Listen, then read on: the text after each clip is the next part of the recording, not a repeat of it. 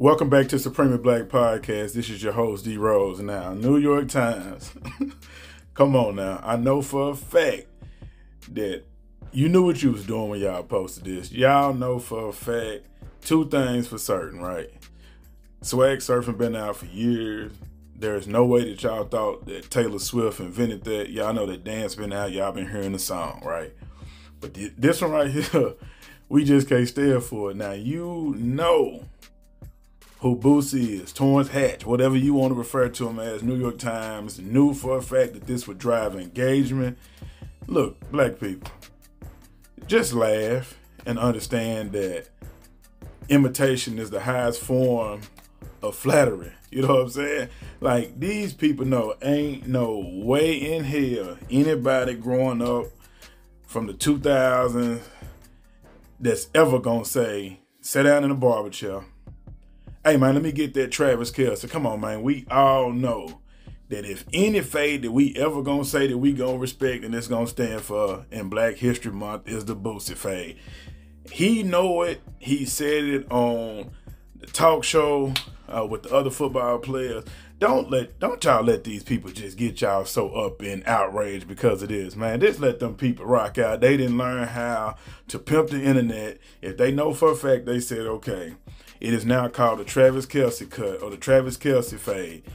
Everybody go crazy. It's Black History Month. They playing in the Super Bowl. What's going to get more clicks than pissing off anybody that's going to allow them to? Everybody running to it. New York Times. They got Jamel Hill writing articles about it. They got other people saying that they done gentrified the fade. Come on, bro.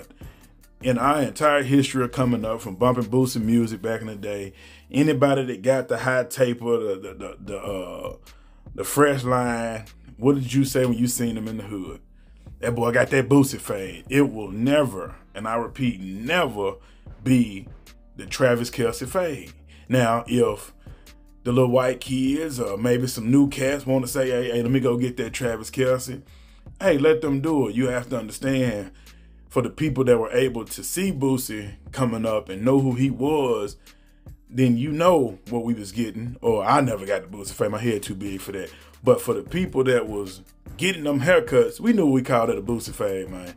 Don't let this get you up in arms, bro. They are simply trolling for engagement. And honestly, people fell for it. Hell, I'm making a video on it, but I can't let it go that far to where people are like, that's racism. They didn't gentrify. Come on, bro. We can't be that serious.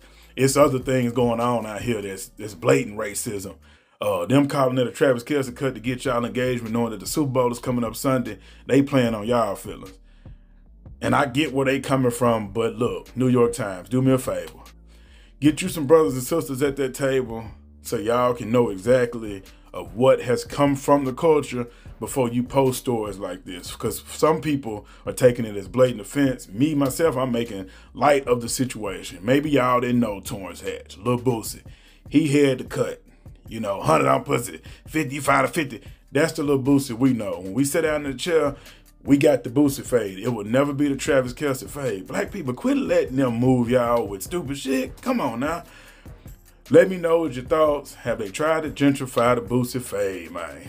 Long live CC. I'm out.